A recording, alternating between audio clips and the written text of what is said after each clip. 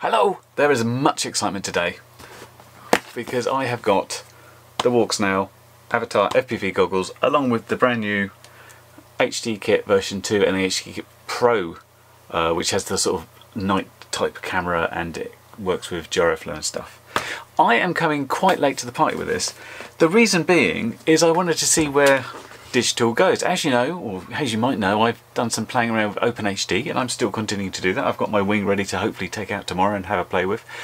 But I was kind of waiting to see how things would settle and deciding what I would like. And mostly I decided that I didn't want DJI because, I mean, they look very good, the quality is very nice and I see people absolutely loving them. I just don't like what DJI is doing in terms of like the fact you have to register your goggles before they'll work, and just the fact they decided to build in remote ID on their goggles. I don't trust that. HD Zero again looked really good, but they seem to be going very much the low latency route for the racing sort of thing. And I was looking at WalkSnail, and you know, I really like the Caddx cameras, and they seem to really listen to what the community wants and do stuff about it and produce really nice gear. So I thought, let's go WalkSnail. Now, one thing to note about this, often I do review items and I don't pay for them at all. So people might think that if I haven't paid for it, then I'm going to give a positive review, in which case you might want to look at some of my reviews because they're not all very positive. But in this case, WalkSnail offered me a 30% discount. So I have had to put in for myself. They did send the Pro Kit for free. The rest is my money paying for this, less 30% for doing this sort of video. So I have to thank my wonderful patrons for helping me out, because I can't buy stuff like this just with the proceeds of YouTube. It's you just don't get enough. So many thanks, patrons. Yeah, if you want to become a patron, you can be one of these lovely people scrolling down the screen who are awesome. Details at the end of the video or the description. Anyway, so I'm late to the party.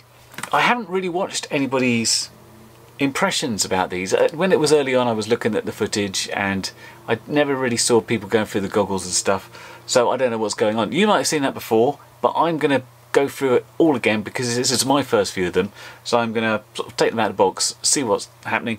I've no idea how to like make it work with Betaflight, how you get the OSD going and stuff like that. I think it'd be interesting. I'm aiming to put, I think, one of these on a quad and one on a plane, but I think even before I get there I might do some testing on the bench just to see how it all works and what I need to know. But join me on my little journey. Okay, so let's get them out of the box and show you what we get. This basically, everything comes in this handy to carry around little case, which is something you just shove in your bag with all your other kit. And of course, if we look at what's in here, we get this little quick start guide. We've got a piece of foam, I presume that's for putting in here. We get a cleaning cloth. We get this XT60 to barrel plug, so that's how we're going to run them. It does give a warning about like there's no regulation there, so you can put in too many volts. And you would have thought that voltage is something that's talked about in the quick start guide, but it's not. The other thing I noticed just looking at this, and when we take the other stuff out, is we get two of these little patches, 1, 2, and then in this bit we get two of these little, I presume, Omnis. And I think, looking at the 4 holes, that they all used to be these. And if I look again at the box, it seemed like they were the same. And it doesn't say, either in the quick start guide or actually in the instructions, about where the antennas go. I actually, the way I sort of thought, how do I tell, is to look on the website at the picture of the goggles there. They show these ones on the front and these ones on the top. So that's a weird omission, I have to say. So just looking around the goggles, and I have taken these out and tried them on stuff, and I've taken the little bits off there. We've got, and I guess this is perhaps where this thing fits, maybe up there or something. These are the eyepieces, and those are controlled by the IPD. You push them in, you can control the diopter by twisting these. Now these go down to -6, which is just about on my eyesight. but doesn't account for things like astigmatism and things like that. So be aware that it might not be perfect, and what you don't have is any room to put any regular diopters in front of those. So just to take you around what all these things do, what we've got here with the nice red button is the record for the internal DVR. This button here is a back button, whereas this is like the 5-way joystick. Push it in and get to the menu, and then you can navigate round by pushing the stick around. This is the fan unit. Presumably that's low fan, high fan, something like that. It's listed in the quick start guide as anti-fog control, so you know, kind of makes sense. On the underside, as mentioned, you've got the IPD adjustment. You just push in and out. I have actually put these on and set this, so I don't want to mess with them, just because it took me quite a while just to get it just perfect for myself. This is a power button. That's a bit of a weird thing on goggles for me. So used to like Fat Sharks not having them. And this is USB-C for getting video out, which is a much better idea than the normal HDMI plugs you'd get, because they are big bulky cables and they're liable to fall out easily. The last thing you've got, if you just look here, is the slot to put the SD card for your DVR recording and stuff. So that's the goggles. What we'll do first off is, of course, put the antennas on. Because these goggles also transmit as well as receive, it's quite important to not power them up unless you do have the antennas on. So we'll get these on and we'll go over and see what we can do in the setup and the menu. Fortunately, I think I should be able to use... oh, yeah, that's where the power input goes. I forgot about that. As I was saying, fortunately, I think I should be able to use this video out to record the video directly to my computer, so I don't have to think about how I'm going to record that. But let's see, shall we? Okay, so trying them on my face and turn them on. One word of warning here is the voltage range here is 7 to 21 volts. If you can't do that quickly in your head, 21 volts is a fully charged 5S battery, so don't go 6S. I've got this nice big 4S, which should be fine, so I'm going to go ahead and plug this in, turn them on, and give you my sort of impression about how they feel. And of course that's very subjective. Everyone's face is different, everybody feels stuff differently. So I'm going to turn them on. You can probably just hear the little fan whir up because I've got it on max fan, basically because I'm inside with no airflow. And yeah, I mean, they are, I think, fairly heavy on the nose, which take a little bit of getting used to, and perhaps that's what that little thing's for. So what I've got now is the main screen, but not really showing me anything. I'm gonna now connect these up. The reason I'm not going to do it while they're on my face is because I've got a USB-C to HDMI thing that looks like this, and then that goes into a capture card, and that goes into the computer. So let me connect that up, come back, and we'll go through the menu, see what's going on. Just before we move on, a quick update on this little bit, which I wasn't sure if this was like a nose thing or something else. And I asked my friend and LDO colleague Stephen, who's also got these goggles, hey, do you know what this is for? Is it for the nose? And he said, have a look at the underside of the goggles around the eyepiece section. And if you look there, you will see there's these little things jammed in there, and basically this looks like this is a spare one of those. Maybe, I mean, those look like they're sort of tapered off, so maybe this goes around the nose or something. So this is quite interesting itself. I don't know if this is specifically for a type of face. Obviously you could take them out if you didn't want it. It's obviously to help it sit on the cheekbones a little easier, and maybe this upper piece would go in behind the Velcro here, or we'll replace one of those. But you know, at the moment it fits okay. Maybe I'll do an experiment with that and see what I can find. Okay, so we've got the main screen up, and you can see that, you know, not much is going on because I haven't got an SD card in, I haven't got anything connected, but I thought I'd just go through the menu situation at the moment. Obviously we could see from our goggles point of view, we've got 16.7 volts from the battery, no megabits per second, obviously the transmitter is disconnected, no signal. That kind of makes sense, and no SD.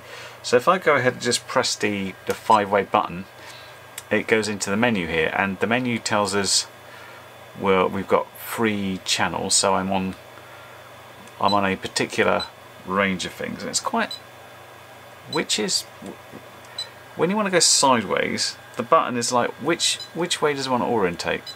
Oh, I see. So back and forth, right. So if we look, these are the channels first off, and then we've got our settings here.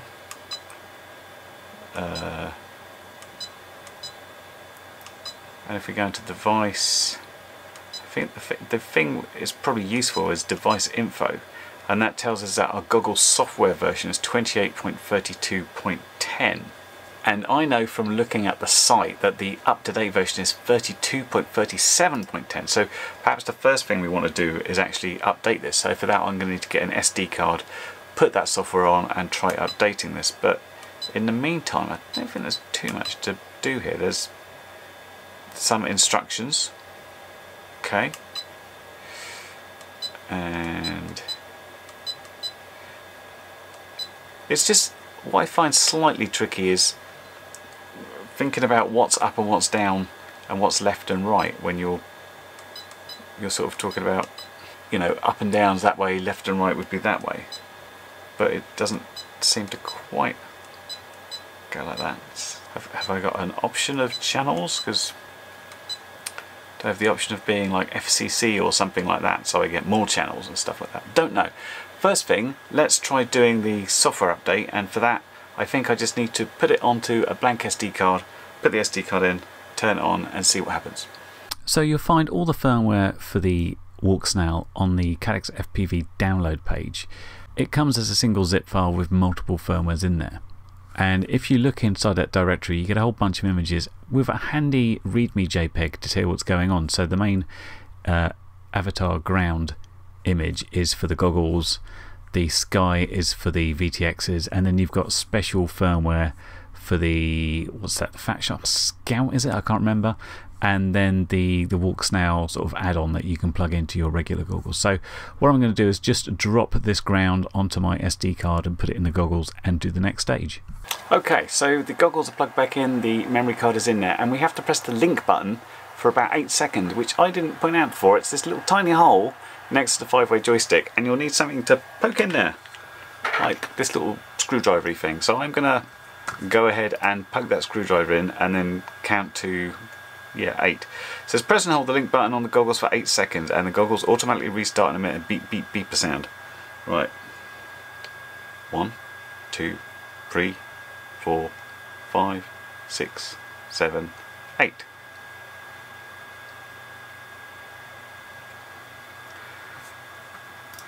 Well, they're rebooting,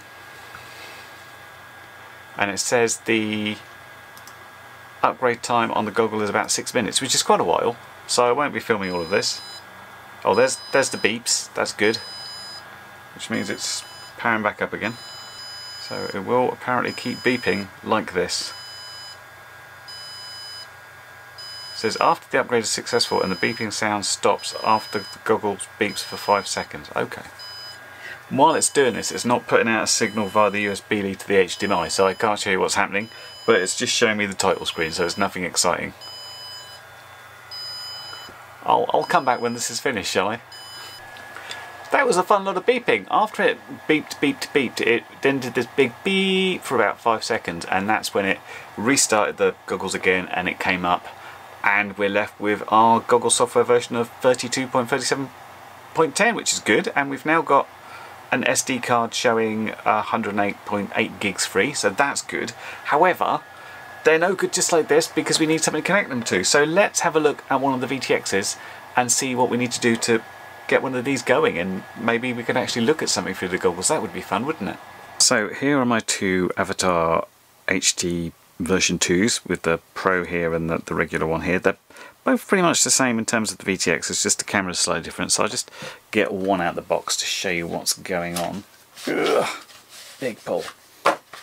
And we've got a sort of little cheat sheet of the manual there, which you won't be able to read, which is essentially the same sort of online menu, but you get in the box the main VTX unit attached with the camera with a fairly decent length of cable, probably about 8-9 inches maybe a bit shorter. This is the plug for the UART control, the power and ground. These can take up to a 6S battery directly, but they say if you're going to use it on 6S, put some capacitors in. I notice most flight controllers now give sort of an 8 or 9 volt output to run things like DJI, and so that might be the way to go.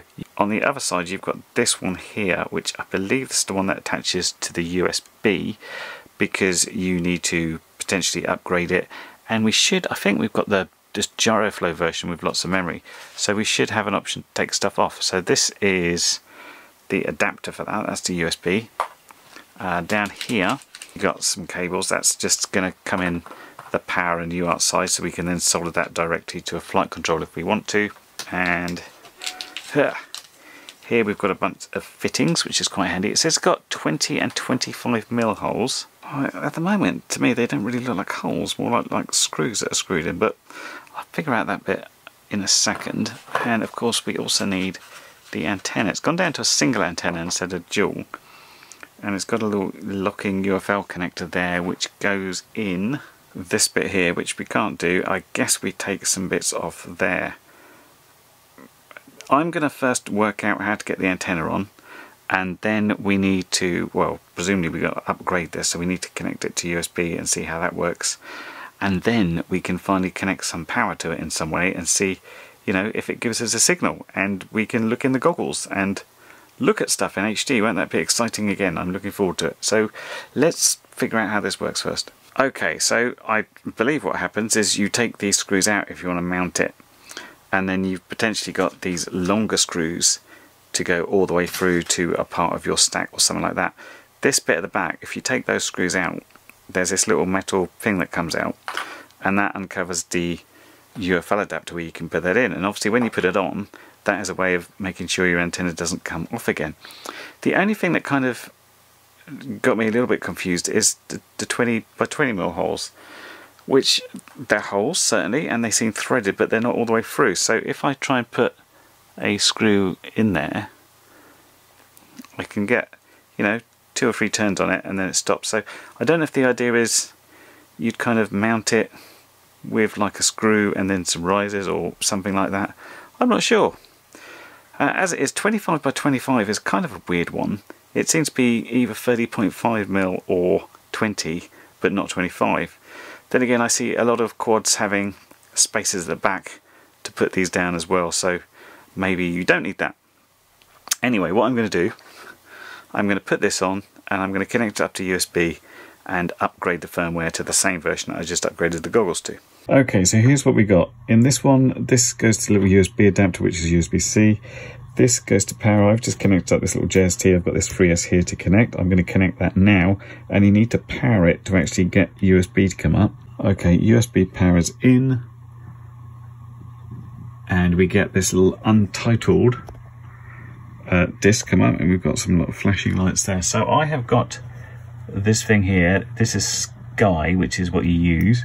Drag that down to this untitled, which has 32 gig of storage, and we copy that over. Then basically we can disconnect that from USB and press this button down, which is again the link button, for another 8 seconds, and that should do the upgrade.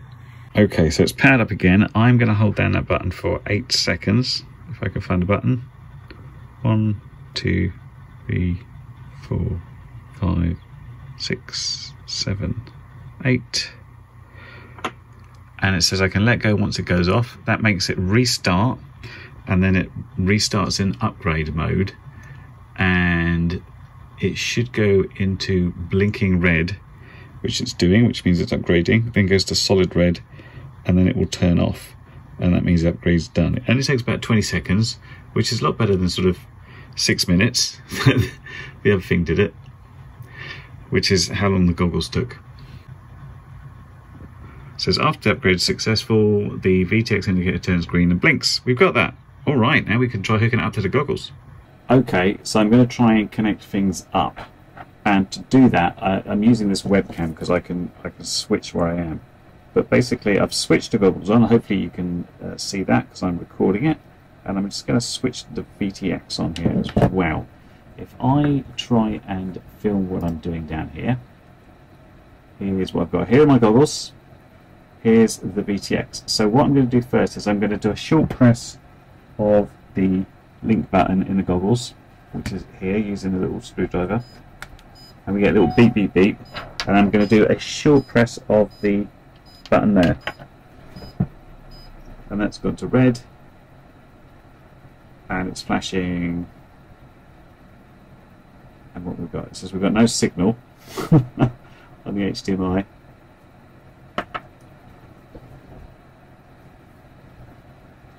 Well, I can see it just fine in my goggles. So why did I lose that signal on my HDMI capture? Well, basically it's because although I'm using this Elgato HD60S Plus, which is a pretty good capture card, it's not that well supported on Mac. So for example, it doesn't do HDR or very high resolution stuff, whereas you use it on a PC, Windows PC, you can do all sorts. Anyway, the goggles by default put out a high frame rate of 100 frames per second, and that seemed to be having a problem when it was sort of rejigging its sync signal when it was getting the video through. And I was having the same problem with my gaming monitor, because that likes to talk in 60 Hz or 120 or 144, but not 100. So the way around that, after a bit of struggling around, was to set the frame rate to standard, and that puts out a 60 frames per second signal, 60 Hz. And if you got stuck, then try experimenting between 720 and 1080p. By doing that, I managed to get some capture. All I was trying to do is capture the Goggle's own OSD with what you see, just to give you guys an impression. It would not normally be something I'd worry about, because I'd be recording on the DVR and I wouldn't worry about anything else, but I just wanted to show you guys that. But I think it is worth saying that if you are going to use the USB to HDMI, then just make sure your monitor can handle it, or you might have to fiddle around with the Goggle settings sometimes. Anyway, what I'm going to do is go through what was in the goggles and what it all means, basically. Okay, so we've got some screen capture here from the standard camera. I'm just going to pause this in a really bad spot so you can look at my face, and I'm just going to go through exactly what we can see on the goggles here. So starting off the left hand side, we've got the voltage going into the air unit, which is 11 volts. The next one is the goggle voltage, pretty obvious. Then we've got our megabits per second rate, which is either 25 megabits per second or 50 megabits per second. By default it's 25. After that we've got our millisecond delay, so we've got a 34 millisecond latency between the camera and the goggles, which is pretty good. Then this thing that says 0M is 0 meters. That's the ranging mode. It tries to work out how far you are away, using the sort of the round trip sort of idea about how long it's taking to get there and stuff. The next thing you got is the status bar, and this says standby mode. Standby mode means the goggles and the VTX are in the lowest power, which is about 10 milliwatts. And by default, this is set up not to activate and go to whatever power you've put it on, unless you arm your quad or whatever. That could be turned off, but even at 10 milliwatts, I have to warn you, these things can overheat very quickly on the bench. The VTX, that is. So I've got mine sort of sat in front of a fan trying to cool it as well as I can there. Next thing along, you've got the channel and the signal strength. Now, channel wise, it's all set via the goggles. It's a two-way situation, so when you say, okay, I'm changing to channel whatever, the VTX will do the same thing, and you don't have to worry about it. And then up the top, you've got the amount of space left on your own SD card, and then under that where it says 27.1G, that is the amount of space left on the VTX. I bought the VTXs with the 32 gig of memory, which allow you to use gyroflow, but if you get the lower ones, I think they've only got 8 gig of memory and can't do gyroflow. So let's go into settings whilst I've got this in front of the fan on my knee, and you'll notice we've now got 8 channels, so I've made a change here. Also, if we go into settings and go to transmit power, we've got 25 milliwatts, 200, 500, 700, 1000 and 1200. So I've set this to FCC, and I'll quickly show you how you do that. So first off, why would you want to use FCC? And the reason is you get 8 channels and you can unlock the high bitrate option, which is not the same as unlocking the power, which is a different thing. Of course, I have to make one caveat to this to say you need to make sure that you're allowed to run FCC where you are, or the higher power, but you know, that is up to you. Anyway, it mentions in this Q&A document that you put 2 text files in the SD card and then start the glasses. What are the text files? If we go back to the download page, we will find out here you've got an FCC unlock procedure. If we go into that, there are 2 files and an unlock procedure document that basically says this: you just pop this Avatar standard text to unlock 8 channels, and the Avatar power text unlocks 1200 milliwatts and 1000 milliwatts transmit power. And there's precious little in these files. If you want to know exactly what's in them, in the power.txt file we have the number 1, and then the standard text file we have the number 2, and that is enough to unlock all that stuff. Stick them in your goggles and you are go. So if we take a look in the Goggle view now, the most obvious one we have is the channel settings. Right now this is set to channel 2, as you can see.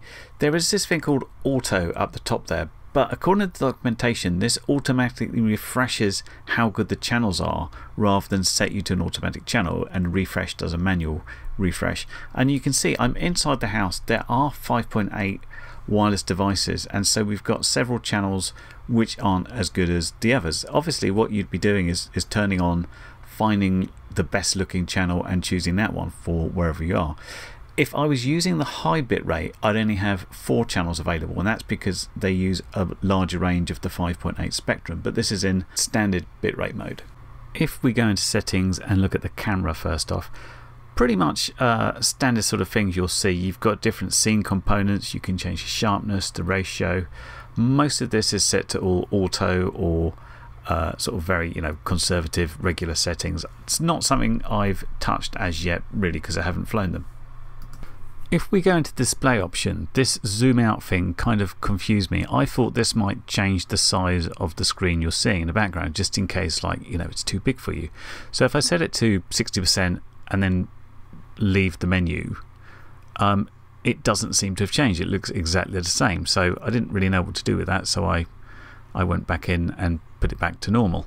I get the impression I'm not going to know too much about this stuff until I try it out properly. Obviously brightness makes sense. The custom OSD, why is that set to auto? What's that mean? Custom font and font update makes sense because the fonts you're getting for your OSD all are supplied by the goggles and not from Betaflight or iNav or whatever, and thus the OSD position must be about how that works. I don't know what the viewfinder is or the viewfinder edit, and I didn't find much info on the documentation. Focus mode I'm assuming is like the DJI focus mode when it kind of goes a bit dodgy around the edges and fine in the middle, but I'm absolutely not sure, so I'm going to mostly leave this stuff until I get out flying something, and then we'll see what happens. The main settings menu makes a lot more sense, and one of the things there is the goggle icon. So this turns the its own OSD on and off, and I noticed there's also an option to put it on with the FC because maybe you want to see what your latency is. As for the other stuff, well, we already know what the transmit power does and the frame rate does, and obviously low battery warning is useful. Resolution goes between 720p and 1080p. Standby mode, which is where it puts it into 10 milliwatts, it's on by default, and as I said, that means when you arm your quad it goes into its power, whether that be 25 milliwatts or 1200 milliwatts. The only reason you might want to turn that off is of course if you don't have a flight controller and you're just flying this in something without it, then it doesn't know if it's armed or not, so that's when you want it off. And I'm not sure what broadcast does, and there's no documentation, so it goes on my long list of extra things to find out for next time.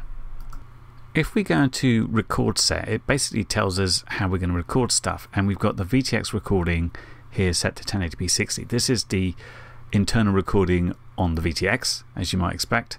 We've also got recording device both, and takeoff recording is on. So that's two things. If I hit the record button on the goggles, it records both ways, but also if I just take off without hitting the recording button on the goggles, then the VTX recording should go. And then we've got options to format the SD card or format the VTX. I do notice we've got a recording loop as well for both. I'm assuming that only comes in if the SD card or the memory fills up and it sort of loops over and starts re-recording over the top of it. So if I went ahead and hit the record button and decided to make a recording, and I'll just show you a few seconds of this, you can see what I'm up to, doing weird things, and that's my fan trying to cool this down. If we then went into the playback menu, we've got a list of our recorded things there, and here's my one playing back. You'll notice there it had an option to have OSD recording or not, and in this case, although OSD is on, that records the OSD of your flight controller, not the goggle OSD.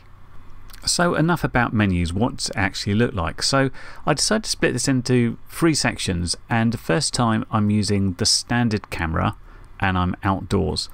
And this is in the DVR, just recorded at 60 frames a second at 720p. And this is a little bit of an overcast day, it's not amazing, but I think the standard camera looks quite reasonable here. I think we'd be flying this without absolutely any problems at all. If we switch over to the Pro camera, there's not that much difference. I was quite surprised here how little difference there is, because I've already checked this in night and indoors, and the difference there is amazing. But if you are flying during the daytime in a reasonable day where you have natural light, you'll get a decent picture out of both cameras. But now let me show you what this looks like in an indoor environment without natural light.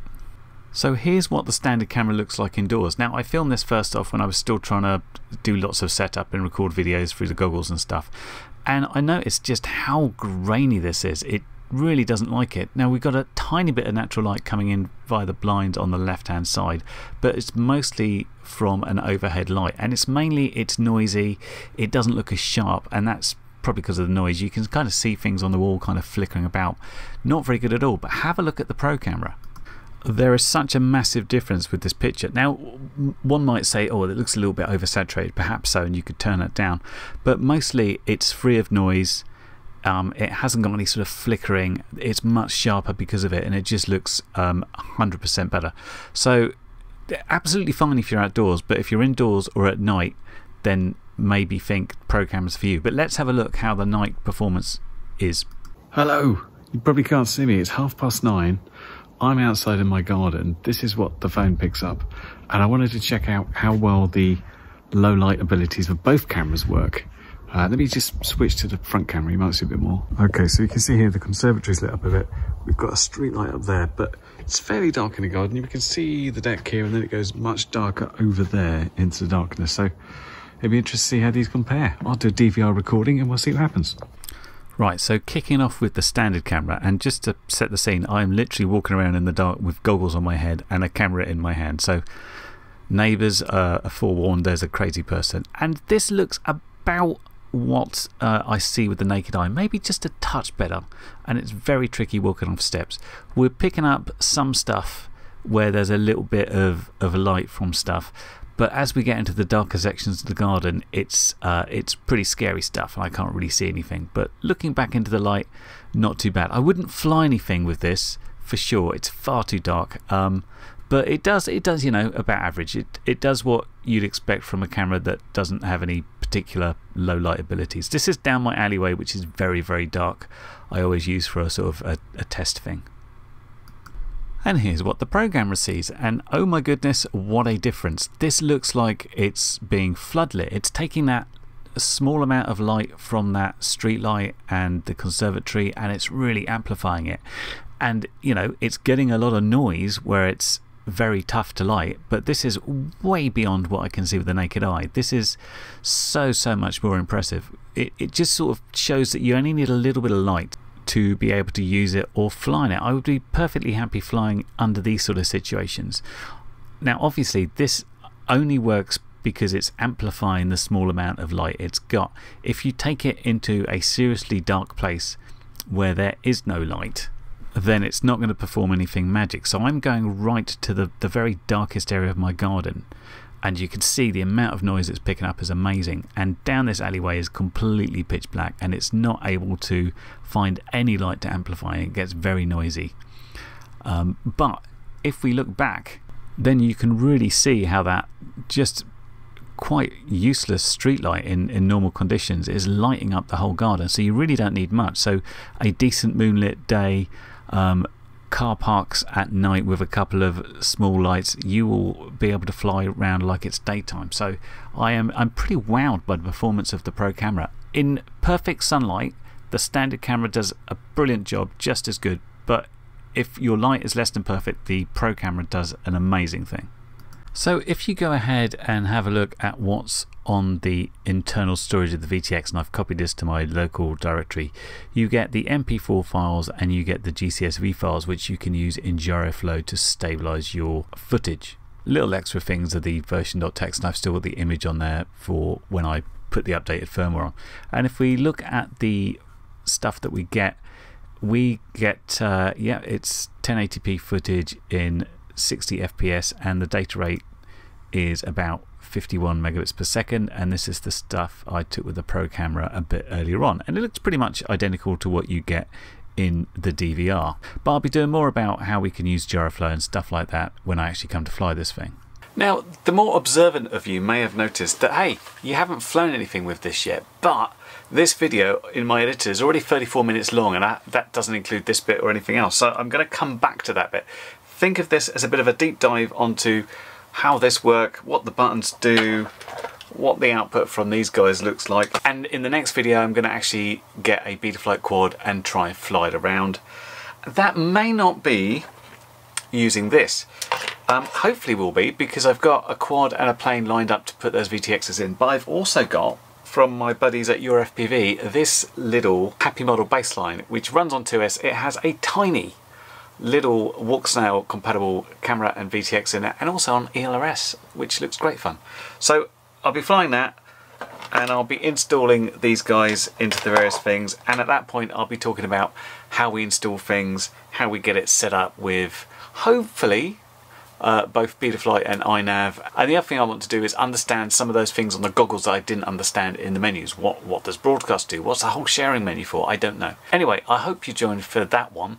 In the meantime, of course, if you want to check out any of these products, there are going to be links down below where you can find them and check them out. So I hope that's been useful to you. I'm really excited to get flying these and checking out and see how it all works. So I'll be back as soon as I can be to do that. In the meantime, I'll catch you in the next video.